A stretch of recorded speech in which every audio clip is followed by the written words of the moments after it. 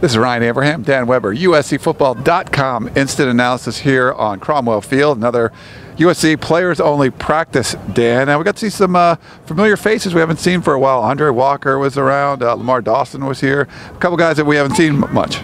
And not to mention Dion Bailey and Marqise Lee. Yeah. A couple of the alums came back to see their old classmates. And Dion, I think, was over with the DBs and kind of looked at Josh and said, "Who are these guys?" You know, said he recognized his buddies, but and there are a lot of new DBs here, and I think Dion was like, "Yeah," and Josh said, "Well, you only been gone 3 months, but you know, things change." But yeah, Marqise Lee was out here too. He wasn't participating or anything like that, but there's a lot more wide receivers, I think, than he was around. Oh man, yeah, and you know, they basically held off till the end, and then they ran a couple of 3 plays in a row for Juju Smith and Adoree Jackson. About a 45-yard ball from the line of scrimmage that Juju, you know, went one-on-one and really adjusted well and kind of physicaled up and a great catch. And then here comes Adoree in the next play, and I think it was like 48 yards from the line of scrimmage, so balls in the air, you know, 58, 60 yards.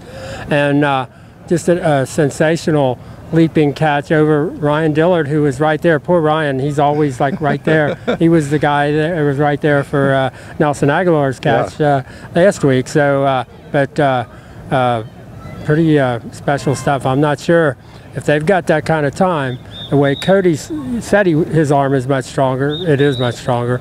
If they've got that kind of time, and you've got one of those guys, it's going to be hard to play him one-on-one downfield deep. I mean, they're pretty athletic.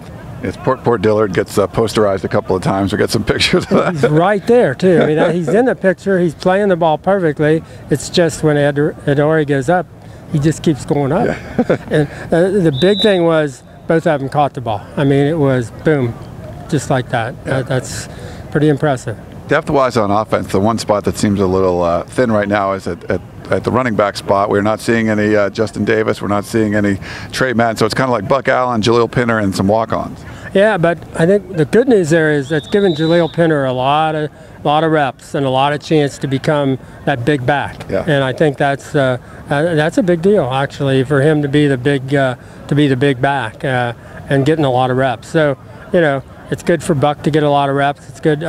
Trey wasn't here. Justin not quite ready to go yet. So you know, you can make the glass is half full, and you get a lot of reps for 2 really key guys, because I think they really need a defined big back, and you know, at 240, Jaleel gives them that, and he does a lot of good things, and they run a lot of stuff that he's comfortable running.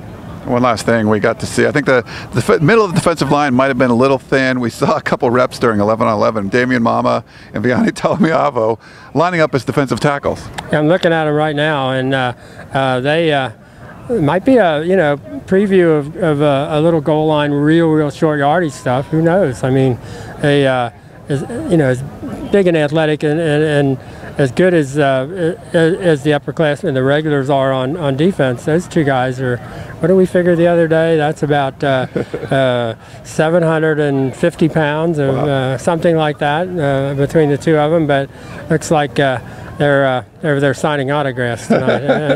They had a good time. And that's the other thing about this team. They do seem to have a good time. Yeah. And you get a sense this is a young team, though, and there's a sense about it is, every night you see something maybe you haven't seen because you don't know all these guys that well. But it's kind of neat watching it. I'm watching Toa Lobodon go there. The more I watch him, the more he physically reminds you a little bit of Ryan Khalil. You know, now that's saying an awful lot, but there's some real similarities there. So it's going to be interesting to see where this goes, especially with offensive linemen who are freshmen. I don't know. A lot of options. Damian Mama actually executed a perfect punt over here just before we started this interview. He's got some athleticism. Chad Wheeler tried to go line up on the defensive line, and Cody Kessler said, no, starting left tackle, you're not going to play defense. I missed that, but yeah, Chad's been doing a lot of different, and he's running the kind of the O-line, D-line stuff, and he was pulling guys out and pushing guys in there and giving lectures, and he put a walk-on in against Leonard, and then he realized, no, you can't come out.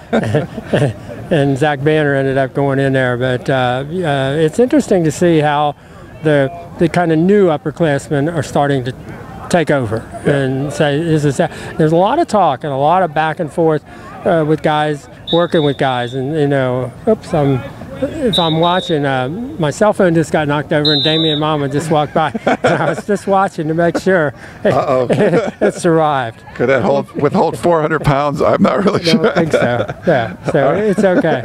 It's okay. All right. Well, that's going to wrap it up here from Cromwell Field. Instant analysis for USCfootball.com. Dan Weber, Ryan Abraham. Make sure you check out the site, USCfootball.com, for more.